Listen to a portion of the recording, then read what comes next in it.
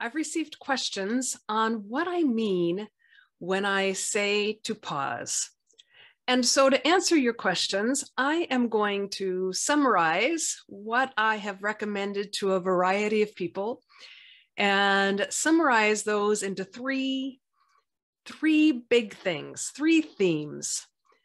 So first, the three themes for pausing when getting clear are awe, interruption, and recovery. So what do I mean by that? First, awe.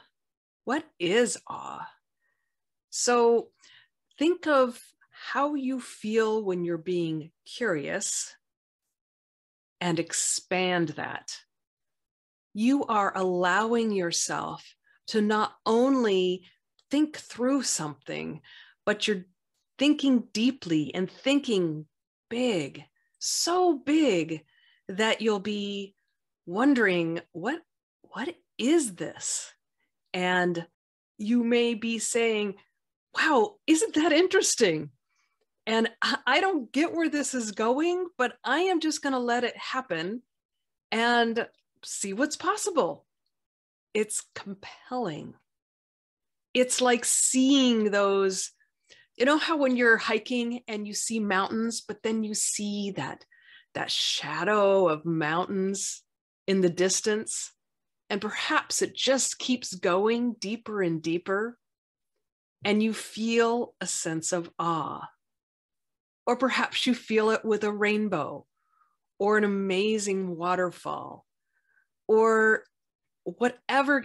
That's the feeling that I mean, awe. Okay, the second one, interruption. Now put yourself back into that state of where you're feeling in awe, and yet you're putting that into a context of where you are thinking. You're walking around the lake, you're going for your run, you're sitting on a park bench, wherever you are, where you can just let your mind wander. And what happens? Some negative thoughts go through your mind and start cluttering it. And those thoughts say, what on earth are you doing? You don't have time for this. Or how on earth is that even going to happen? How will that future or whatever I'm seeing be even possible? I don't know if I can figure it out. Or I can't go into my senior leadership team and explain this because it's way too big of an idea. I wouldn't even know how to explain it to them. And if I did, they would just say, that's not possible. Or we tried that before. Or whatever happens where you are having negative thoughts, stop the flow of your deep thought, of your awe, of that thought that is not just conscious, but is actually starting to trigger your subconscious. And you are going to interrupt that. You're going to interrupt it. And you're going to say to yourself, isn't that interesting? Whatever that negative thought is. And then you're going to move on. Third is recovery. So you are able to get to the point where you get into that ideation mode, that awe, and you're able to stay in flow by interrupting the negative thoughts. And then, how is it going to sink in? Well, it sinks in through recovery. Recovery can be a relatively quick thing, in between, pausing in between the busy work, and just revisiting what just happened. Now, those are good. They're helpful. It's very difficult during those short pauses to truly get out of your conscious mind and allow your subconscious to do its work. Meditation may get there if you're able to meditate. Highly recommend that. But the other is something that we all do, and that is sleep. Sleep is recovery for your body, for your mind. It also helps shift those thoughts, those big thoughts, those thoughts that created awe in you, and reinforcing them. And then somehow it will allow other ideas to start solidifying that. Recovering may give you the words to take in to the senior leadership team.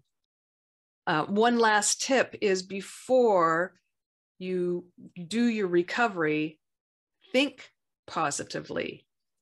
Revisit what you thought of before and have gratitude for what is now and for what is possible. Then when you rest, your mind, both the conscious mind and that strong subconscious mind, will work in your favor. Now let's move to the 3 themes for being clear, when you're needing to communicate clearly so others can get clear. And those are curiosity, deep listening, and openness. So here, curiosity is you're listening to the other person and you're curious about what they're saying. Isn't that interesting, right? And you're not thinking about what you're going to say next, or how they're perceiving you, or how you perceive them, or any thoughts that are about you. You are thinking about their words and being curious about what they're saying. The second theme is similar, deep listening. It takes curiosity to one more level, and that is, you're not only interested in what they're saying, but you are interested in them and their position in this, and what it means to them, and what it might feel like to be in their shoes. It's empathy. It's truly seeking to understand. I'm going to interrupt myself right here and talk about where interruption fits with curiosity and deep listening, because there is a place for it. All right, so let's see if I can explain this well. First, rather than interrupting, the best thing to do is to create a stage, to set the stage before you begin the conversation, where you are going to be curious and you're going to be listening deeply. For example, you might say to the other person, so we're going to meet. I really want to hear what's on your mind, or I really want to hear more about this idea, or I really want to hear how you're doing, whatever the context is. And then you'll say something like, and I am going to listen to what you say, talk for about a minute or two. I may interrupt if I'm not understanding. And when I do, please take that opportunity to check in to see if I do understand, so that I could speak your words back to you. Something like that. If you've forgotten to do that, or if you're not able to get it back on track, you may have to interrupt, because your ability to deeply listen to the person is going to break if they're going on and on and on, because you're not a therapist. And so there are a few ways you can do this. One, you could lean back and smile, make them all positive. You could just go, huh, like that's interesting, or whatever fits you. Hey, practice it in the mirror. Just make sure that whatever facial expression or tone that's coming from you to the other person is one that is positive and stays in that tone of listening. Another way to break this up is to pick up a notebook and write a note. And when you're writing a note, they will have a natural pause.